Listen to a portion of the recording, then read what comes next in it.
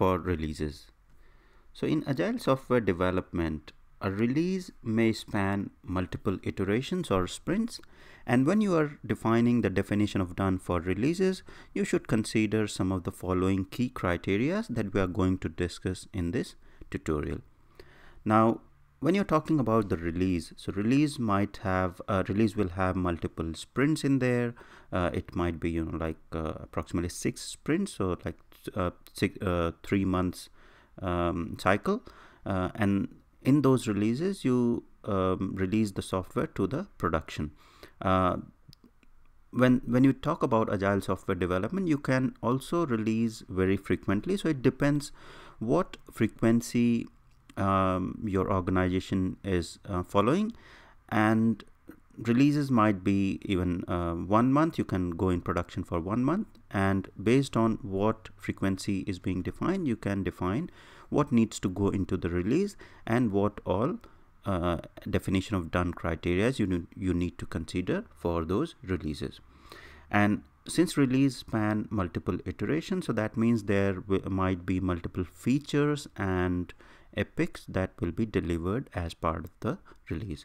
Now, what are the key criteria that you need to consider when you're talking about definition of done for the releases? The first thing is that all code for release should be complete. So when you are saying that this is the release I'm looking for, and this is a monthly release, and in a monthly release, what all features or what all epics I'm going to deliver in that particular release. So all the coding for the user stories below that particular release need to be completed, and then all the unit, functional, system and non-functional testing should also be completed. So not only just functional but non-functional aspects of the release or the items that are added in the release should be completed as well.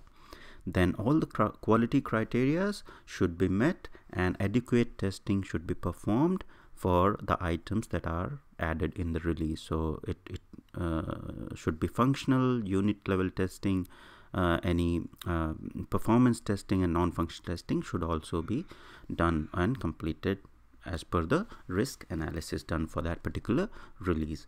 Then all the acceptance criteria that are mentioned in the user stories for that particular release need to be met. So that again comes down to the user stories acceptance criteria. You won't be able to move, or you shouldn't be moving a user story as done unless or until the user story meets the definition of done. So in terms of releases, it comes down to saying that all the user stories that you have added in the release should meet their acceptance criteria, or the acceptance criteria defined within the user story and the acceptance criteria defined for the release.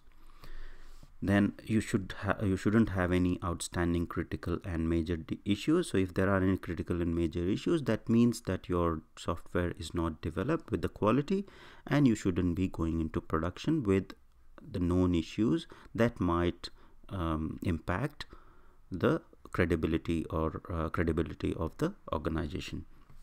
Then you should have sign-off received from all the involved teams, development, product owner and QA.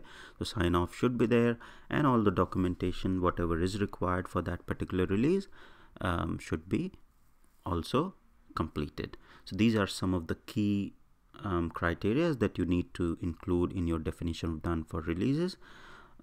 Again, this is not a comprehensive list. This can change as per the discussion within your team and stakeholders, and what key criteria they need to include as part of the definition of done for releases will impact this list.